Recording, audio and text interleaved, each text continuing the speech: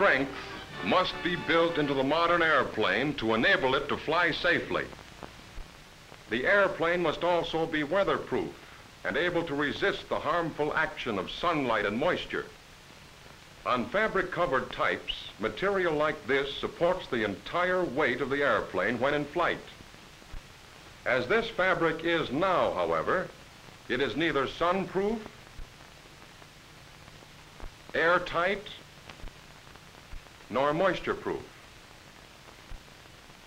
To finish the fabric and make it suitable for airplane use, it is first doped with a brush. 2 coats are applied in this manner. These are sanded to make them smooth. The remaining coats of dope are applied with a spray gun. Some of these sprayed coats are also sanded to ensure a smooth finished job. And here is the completed dope finish. There are no runs, scratches, or bare spots because the finisher knew the technique of applying dope. The right technique has to be used from the very start, beginning with the first coat. The first coat is brushed on with a well-filled brush. Because the surface is fairly large, a brush 4 to 6 inches wide is used.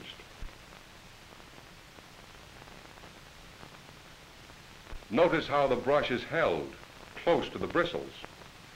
After the first coat has dried, undiluted clear dope is used to stick the wing tape to the fabric surface. The tape is smoothed with the fingers to remove any air bubbles and also to ensure a good bond between the tape and the fabric surface. Right after smoothing, clear dope is brushed over the tape. This further bonds the 2 surfaces together. The tape is sometimes pre-saturated with dope and allowed to dry. Tape that has been treated in this manner is easier to stick to the fabric surface. Celluloid grommets are doped to the cover the same way as the wing tape.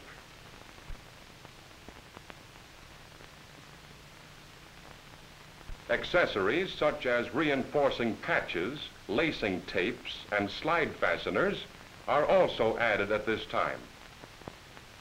To get the proper amount of dope in the brush is dipped to about 1/2 to 3/4 of its bristle length. The excess dope is removed by pressing the brush against the inside of the container. The brush should not be scraped on the edge of the container, as dope will run down the outside and drop onto the work. A small board under the dope can will help prevent dope from dropping on the work. Any dope dropped on the surface should be picked up immediately with a nearly dry brush.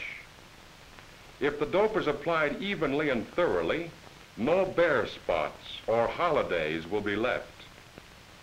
Runs are sometimes caused by the dope being too thin or the brush being too full. Both of these conditions should be guarded against. The entire finish can be applied with a brush. However, the brushed coats are used mainly to tighten and set the nap of the fabric. After this is done, it is quicker and easier to apply the remaining coats with a spray gun. If dust has settled on the dry surface, it must be removed before spraying. By depressing the spray gun trigger halfway to release air only, the dust can be blown off the surface. The spray gun should be adjusted so that it throws a full spray about 12 inches wide when held about 8 inches from the surface to be sprayed. After the gun is adjusted, it can be held about 6 to 8 inches from the surface, depending on the results obtained. When spraying, the hose line should be held in one hand with enough slack so that the stroke will not be interrupted. The gun must be in motion when dope is being sprayed. To prevent laps from showing, each stroke is overlapped on the previous stroke about 2 inches. Cross spraying produces a smoother, more even finish. The first spray coat can be applied crosswise on the surface. The next coat should be applied lengthwise or at right angles to the preceding coat. All spray coats should be applied in this manner, always spraying the following coat at right angles to the preceding coat. Remember, the gun must be in motion at all times when dope is being sprayed. Stopping the motion without stopping the spray is one cause of runs. Dope that has been thinned too much may also run. If the dope is properly mixed and still runs, the operator should cut down the amount being sprayed. Other ways to correct running are to hold the gun farther from the surface or move the gun along faster. If a run does form, the trigger of the gun can be pulled back halfway to release air only. A gentle stream of air played on the run will soon dry it. Too much air will spread the run. If the gun is held too far away, the dope dries before reaching the surface. This produces a dust-like finish called orange peel or pebble. The operator corrects this by holding the gun closer to the work. Another cause of this orange peel is moving the gun too fast. Moving the gun more slowly, like this, will correct the condition. Not using enough thinner will also produce orange peel. Some other results of faulty technique are pinholes, blisters, and blush. Pinholes are caused by water or oil in the airline or too high a drying temperature.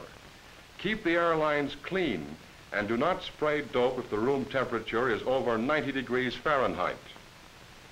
Blisters will form if the dope is applied too wet or in too thick a coat over a priming coat that has not completely dried. Be sure that the surface is dry before applying the next coat. Blushing is a whitish appearance of the sprayed surface.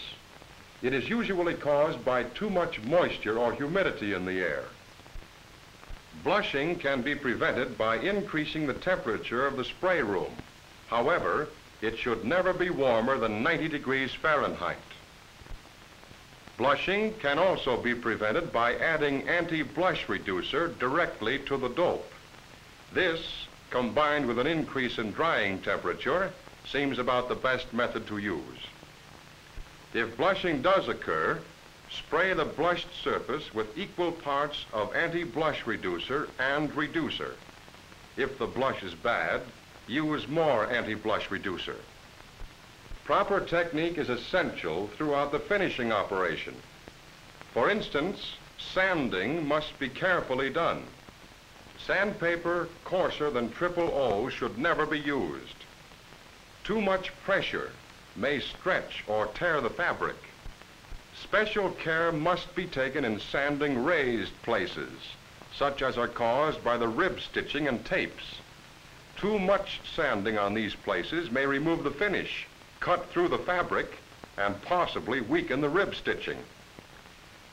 As the finish progresses, a finer sandpaper, wet or dry number 400, is used to avoid scratching the surface. Toward the end of the finishing operation, the fine sandpaper must be constantly lubricated with clean water.